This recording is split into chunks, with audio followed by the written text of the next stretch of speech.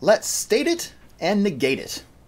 To master the art of logical argument, it's not enough to be able to state a definition or a theorem affirmatively. We also need to know how to state them negatively. And this can be tricky when the statements are quantified.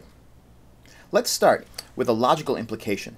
An if-then statement, like if x squared is equal to 2, then x is not a rational number. We can form related statements by reversing the truth value of its pieces, by reversing the order of its pieces,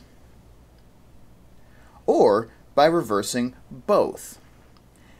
And just like when double negatives make a positive, each of the single reversals, known respectively as the inverse and the converse, is not equivalent to the original statement, but the double reversal, the contrapositive, is equivalent to the original.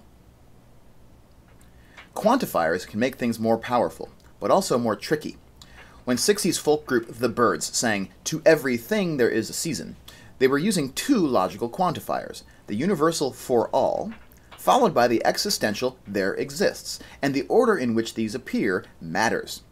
Placing for all first brings all possible things onto the table, and then it asserts the existence of a season for each one. On the other hand, what would it have meant to say there is a season to everything? That brings a single season to the table first, and then associates to it all possible things. And this is a big difference.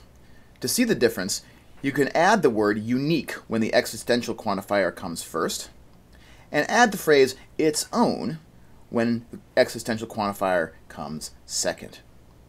Finally, remember that in a negation, quantifiers reverse their type.